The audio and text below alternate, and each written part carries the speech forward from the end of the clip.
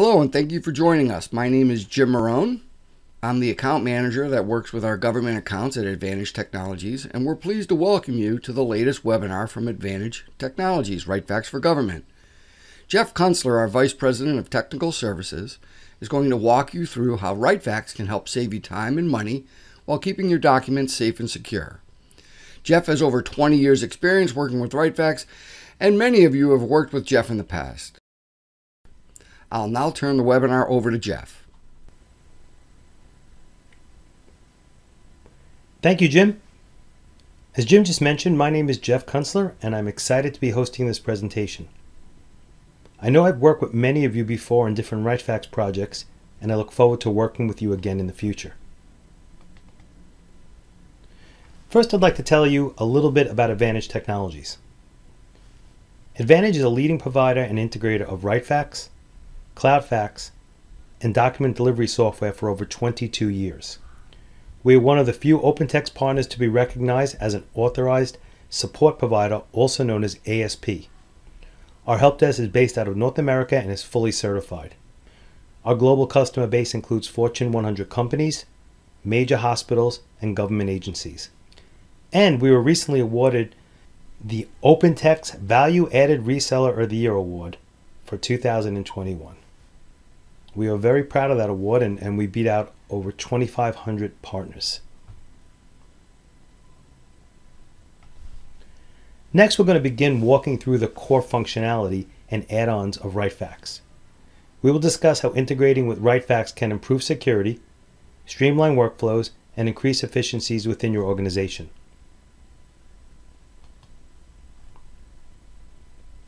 OpenText RightFax transforms document delivery workflows to enhance user productivity, support digital transformation initiatives, and provide flexible faxing tools. RightFax has multiple tools and applications to give your users access to fax from anywhere. The web-based RightFax fax utility will even run on a tablet or smartphone. RightFax channels can be scaled up or down based on the capacity requirements of your organization, and we can help determine if you are using your RightFax system to its capacity. RightFax has multiple ways to securely route a fax, including tamper-resistant delivery to a network folder, delivery to email, or even directly to an application using an API call. These methods guarantee an accurate and secure delivery of the document.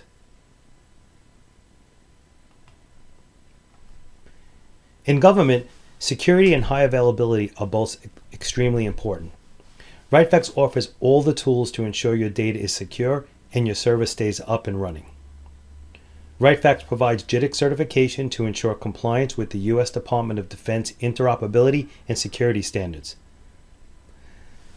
I'd like to briefly go over some of the new modules that can help keep your data secure and your RightFax system up and running. The encryption module will encrypt all faxes at rest. It uses triple DES, 192-bit security, and will protect against data breaches. The SQL storage module gives you the ability to store fax images in SQL, which simplifies redundancy and security of your data. And the new Secure FOIP channel option allows you to secure your faxes while in motion. For high availability and disaster recovery, your RightFax environment can be set up in a multiple node, active-active collective. Multiple nodes can be installed in multiple data centers to protect against catastrophic failure at a data center, and can also distribute workloads. A RightFax collective in combination with a redundant SQL backend can ensure uptime and also increase scalability.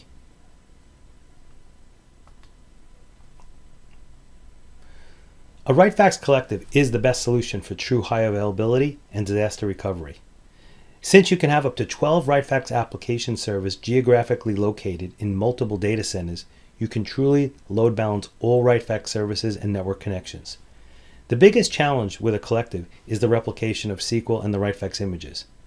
As you can see from the diagram, all of the RightFax application servers are connected to a single SQL server and image store. RightFax 20.2 does have the ability to write images to concurrent image stores, but it cannot write to concurrent SQL databases. So it is important to have a solid SQL replication plan in place to eliminate the single point of failure.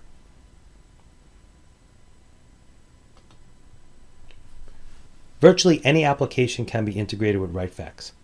We have pre-built connectors for several MFPs such as Xerox and Ricoh, and any applications that we don't have a pre-built API, we have middleware that can be used to integrate it with RightFax.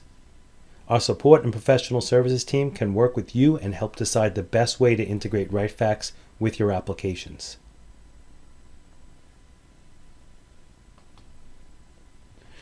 I will now do a brief demo. The demo includes sending faxes from the RightFax web utility and multiple ways you can retrieve the fax.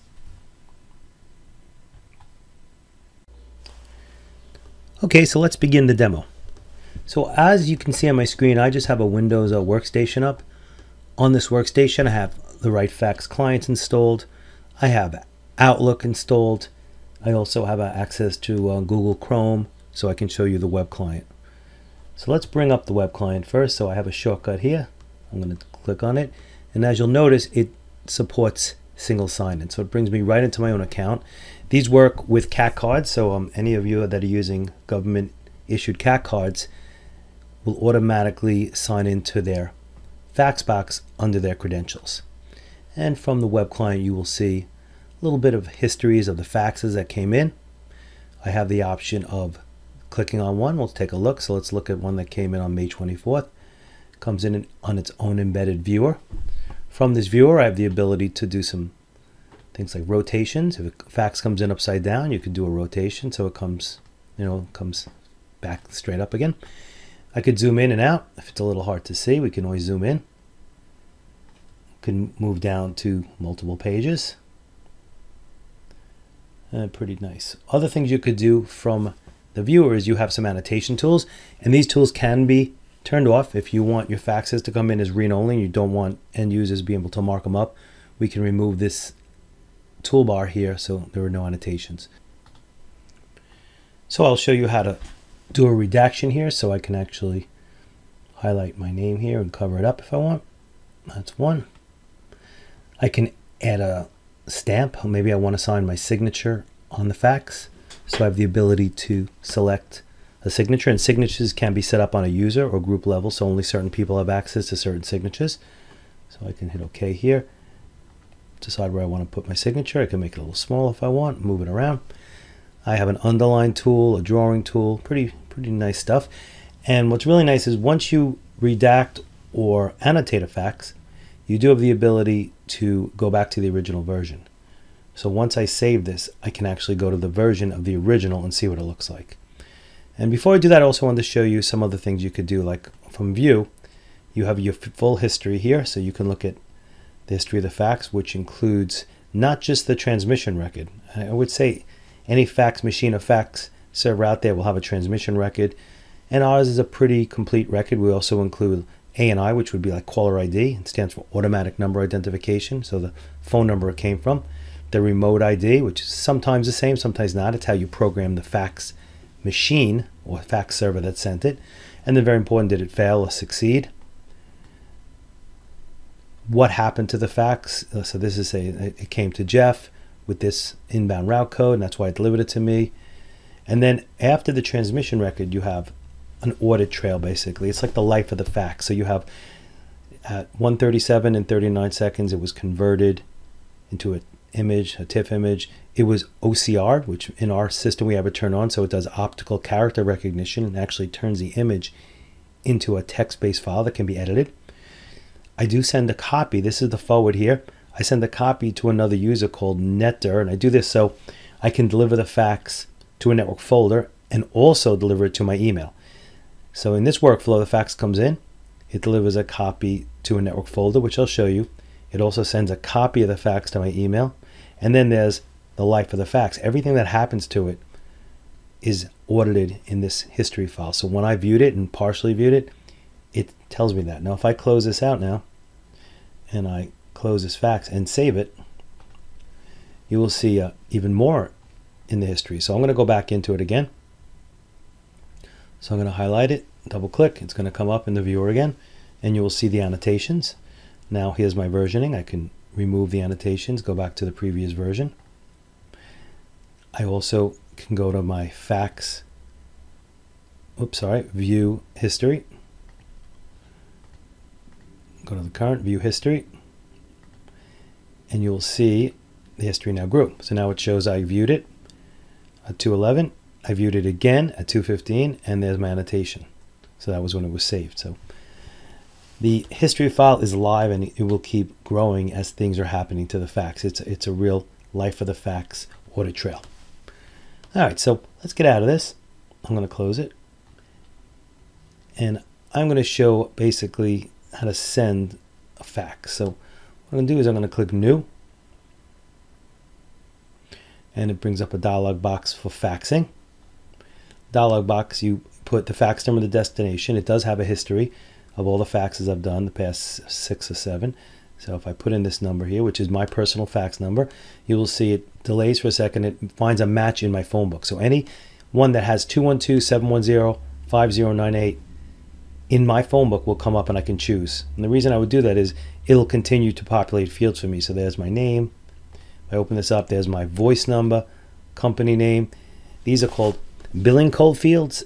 Billing codes can be used by you to customize your metadata. So you can actually put base name, DSN number, anything you want, and any information you put here will be part of the fax. So not only can you do searches on these fields later, but you can actually add these fields to the cover sheet. So you could do regarding, and then anything you put here will show up on the cover sheet. So it's just another way to customize and make it easier to search and find faxes based on data later on. Okay, you can add a note here. So this will go on the cover sheet.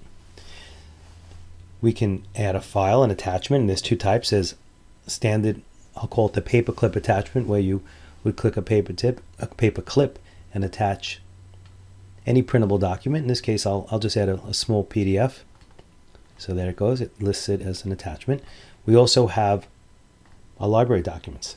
A library document is the same. It's an attachment. The difference is, instead of having to browse for it, it is in a library that you can post on a group level. So different groups can have different libraries. And now it makes it very easy to add an attachment. Now instead of having to browse for it, I just check it, hit OK, and it becomes part of my attachment list. Very easy. On the right over here, we have the ability to change different cover sheets. I can use my standard one here. Take a look at it before it goes. Looks good. That's my logo. That's the cover sheet I want to choose. I can add a comment for the record. A comment will not travel with the fax. You can't add this to the cover sheet, but you can use it to look it up later to see what you wrote. And from information here's a pre-populated from Active Directory. So during our Active Directory integration, we will pull in your username, your fax number if it's in AD, your voice number, and other things that can be put in Active Directory can be moved to these fields. I can add an overlay, maybe the word copy to every page. I can change the priority if there's a queue. In other words, you only had, let's say, 2 channels and there were a bunch of faxes waiting to go out. You can then add it to the queue. I can also hold for preview. When I hold for preview, what it does is it doesn't send it. It'll create the fax and then notify me my fax is ready for preview. So I can do that here. And I think we're ready. So we have a couple of attachments. We have our fax number. We have our overlay, the word copy. We're previewing it, and our cover sheet was set up here. And hit send. And you will see a fax is getting ready to be sent. So it's updating, and then you will see waiting for conversion. So right now, RightFax is creating the fax. It is converting it, adding the cover sheet, adding the attachments, and getting it ready to go.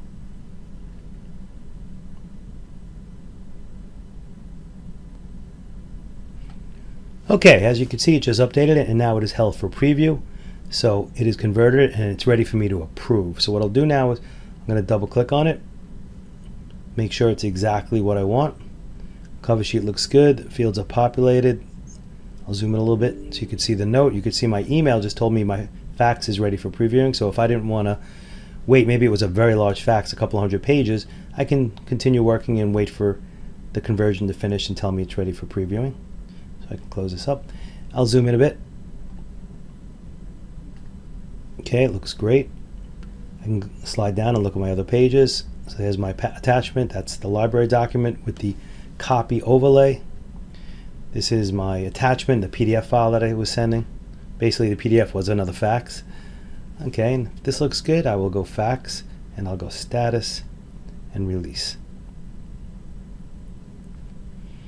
Once I release this fax, you will notice that now it's waiting to be sent. So right now it's going and handing it over to basically to the telecom. So if I bring up the fax manager, which is the admin tool, just want to show you, you will actually notice 2 channels go off hook. And there they go. So it's sending on channel 2. It's dialing the full 212-710-5098. In New York, we do need a 1, so RightFax automatically adds a 1 when needed. And then in my company, we're doing a 4-digit inbound route. So it passes the last 4 digits. It's coming in on channel 1, 5098. 5098, if I sort by route code, is owned by me. And I'll go down just to show you. 5098 is right here, and there's Jeff. So while we're waiting it to finish, let's see what it's going to do. It's telling me I was pulled in from Active Directory, that I can look at my account, but be careful if I change something, because next time it does a sync, it's going to overwrite it, which is okay. Just want to show you. So there's my 5098. That's how it knows how to deliver it to me. It's going to deliver a TIFF into Exchange with this to this email address. It's also going to do a few other things. It's going to deliver it to the network directory, which I'll show you. It's going to do an OCR, an optical character recognition, and turn it into a doc. Looks like it just finished. I'm getting my email, so let's take a look at all the inbound processes now. I'll minimize this. So the first thing we do is notice there is a new inbound fax. It's the first one on top. It tells you the time and date it came in, fax number it came in from, and the page count. If I click on it, we'll see the cover sheet looks great, and we'll see all the additional pages with the copy over it. So this fax looks great. I don't see a problem at all. So that's the first place. So the first place we see it is in the web. The other place it's going to get delivered to is a network folder. So if I go on to the C drive, there's a folder called faxes. There's that user called Netter. I basically set up RightFax, so let me show you. Maybe we'll get a better feel if I show you. So if I go to user Netter, let me do a search for it, Netter here. You'll see what happened is it's going to deliver it to the C drive, which I'll show you. And then it's going to deliver to a folder called faxes, and then it's going to create a folder with the user ID, that's ~7, and then create a folder with the date. So this is for organization. So if you receive a lot of inbound faxes to a network folder, you're not forced to put them all in one place. You can actually have RightFax create folders based on metadata, dates, user IDs, and other fields to organize for you. Let's go back to it. So there's Netter, the user ID, and there it is, 2021, May 28th. There it is, 2021-0528. And I go in, and there's the doc. I don't have Word loaded on here, but it's a Word doc, and here's the PDF. So it delivered a PDF, and you'll see the same thing we saw from the viewer. Let me zoom in a little bit, or zoom out a little bit. Let me make this a little bigger so you can see it. Okay, let me zoom out a little bit more. Okay, there's a cover sheet, looks good, and we can go to the next page. Looks good, looks good, looks good. So that was the delivery into a network folder, real easy. I'll do is I'll minimize this. And last I wanted to show you is some of the notifications in email. So if I go to the top here, you will notice we have a bunch of messages. So the first one is telling me my fax is ready for preview. You saw that earlier. Since I was the sender, I have a customized notification that says my fax was sent to Jeff with some information. A lot of the stuff can be customized. You could put additional metadata between the dotted lines here. And then you have the transmission record, the release record that I viewed it and released it, the conversion record, and the whole thing all the way from the beginning to end. Then it's telling me a fax has arrived because I also received it. I was sending it, but I'm also the recipient. This is just a text-based message about a fax that came in, and at this point I would know to fire up the web or maybe go to the network folder and find the fax. So as you can see, we can deliver a message into email without delivering the fax. And last, you probably wouldn't turn this on. In a lot of government agencies, they don't want to deliver the faxes with the email. but I wanted to show you do have the ability to do it. So here's the TIFF image with the conversion record and the transmission record, and remember the OCR. So here's what it looks like. It's not going to look great, but that's what it looks like when I converted it to Word, so I can type, copy, paste, do anything I want, because this is real data now. So that's all your email. You also have the ability to send from email. I'm not going to show that today. In most government agencies, you do not send faxes from email, but we do have the ability to use a faxing or an addressing method. So you can go something like that, and that's how you can send from email if you wanted that ability. And like before, you can add your attachments and send. Very easy, but I'm not sure if people in the government would really turn that on. Let me get out of email. And the other thing I'll show you real quick is just another way of sending that might be useful is the fax printer. So you can go into any application that has a file print. Let's go into Excel. I'll go into a new workbook, add a little data, and then I can go File, Print, choose the RightFax printer, hit print, and we will get a pop-up.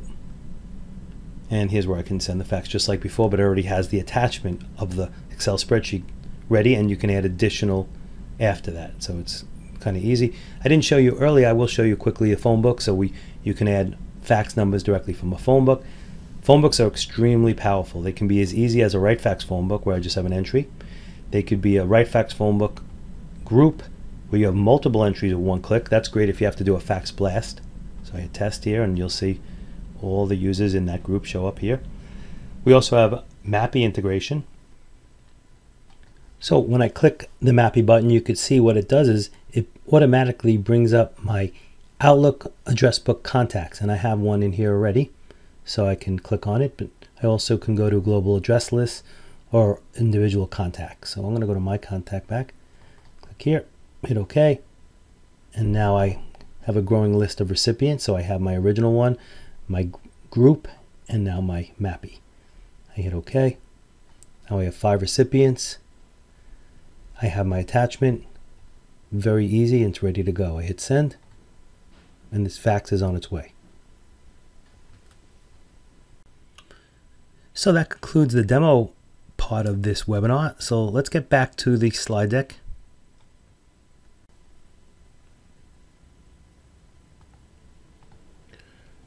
Okay, the next few slides will discuss deploying RightFax in the cloud. So deploying RightFax in the cloud has many advantages. You eliminate many of the hassles and complexities of managing an on-premise infrastructure, eliminating the need for phone lines, and you improve high availability.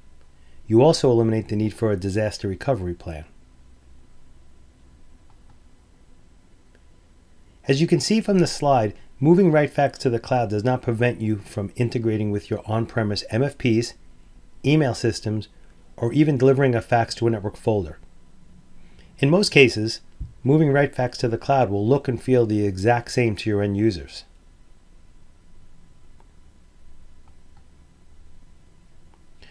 It is important to note the infrastructure requirements when deploying RightFax in the cloud. The most challenging requirement is usually the telecom integration. You must make sure that the SIP provider you choose will work reliably in the cloud and is not too complicated to implement. We have a few SIP providers that we can recommend. These providers specialize in running fax over IP using SIP trunks, and we have successfully implemented RightFax in the cloud using these providers. Please contact your Advantage sales manager for information regarding these providers. Now let's talk about some RightFax add-ons. Our FaxPulse Automated Inbound, also known as FaxPulse AI, is a great tool to verify your inbound faxing is working correctly. FaxPulse AI will track an inbound fax from the time your server receives the call all the way to various workflows, such as a network folder, email, or even a delivery into an application. FaxPulse AI will also send you an email if there is a phone line problem. FaxPulse Business Intelligence is an analytics and monitoring add-on for RightFax. FaxPulse BI can be used to isolate issues with your RightFax server. Issues can include transmission errors, conversion errors, or unavailable resources. FaxPulse BI can also be used to maximize the usage of your RightFax channels based on time of day usage, individual or group usage, and day, week, month, or even year usage. It also includes a full-featured monitoring tool that will notify you if one of your RightFax services are not running, or if your queues are building higher than a set threshold. Since it is such a powerful and full-featured add-on, I would recommend you contact your sales associate for a demo of the product. That is really the only way you'll get to see all the features of this powerful tool. The Mail to Fax connector allows you to fax enable any mail client and simplifies the addressing format when sending a fax-bound email. For organizations that have a fleet of MFPs, this connector can be used to fax enable these devices while eliminating dedicated analog lines and increasing security and accountability of faxes. We will now talk about Advantage support and professional services options. We offer API support to help you write your custom code for integration with any application or a third-party application you might want to fax from or receive faxes into. Our standard API support includes a 1-year subscription to the OpenText RightFax Developer Edition server and 8 hours of Advantage support. We can help with the installation of your development server or with your code. Please contact Advantage for more information on pricing. This slide just shows all the ways our US-based certified support desk can help keep your RightFax server up, running, and optimized. In the circle, you'll see our certified US-based engineers. You see that we offer e-health checks. We can always give you guys troubleshooting assistance. And we have a deep escalation path with many levels of engineers. So let me walk you through a typical upgrade PS project.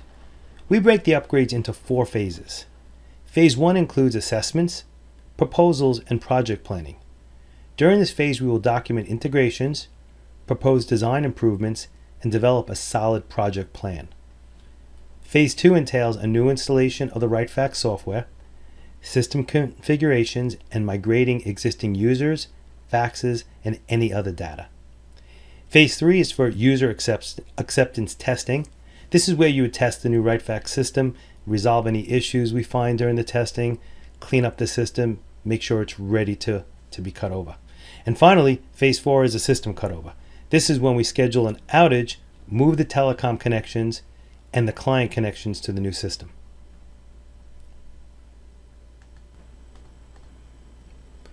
Okay, let's go through takeaways from today's webinar. So the first thing we went through was that RightFax is a very secure fax solution. RightFax can encrypt all images with triple DES 192-bit security. We can also encrypt all faxes in motion, and we do have the ability to store the faxes in SQL. We talked about deploying RightFax in the cloud and some of the advantages of having your RightFax system based in a public or private cloud. And we also went through a little bit about our GSA certification, which includes our ability to sell RightFax to the government, our professional services, some of the things we do for configuration, installation, licensing, and maintenance. Thousands of government organizations depend on RightFax to provide robust configurability and flexible integrations that centralize their fax infrastructure, speed up their business processes, and increase security of their fax transmissions. Thanks, Jeff. As always, lots and lots of information covered in a short amount of time. So, referring to Advantage Technologies, we are a RightFax distributor. In fact, we're the largest distributor in North America. We also maintain our own GSA contract. All RightFax line items and support and professional services are included in our GSA contract. We've also worked with several other contract vehicles through many of our RightFax resellers and other partners that have different contract vehicles, such as Nassau Soup, service disabled veteran-owned small businesses, Meeby-Weeby-owned businesses, etc. We are a great partner. We've done a ton of these installs, both directly through our GSA contract and through various other contract vehicles. So, be happy to work with you in any way. We have a lot of experience working through the procurement process. I know it can be cumbersome sometimes. Please reach out. We'd be very happy to walk you through and how we can help you out the best. Thanks so much.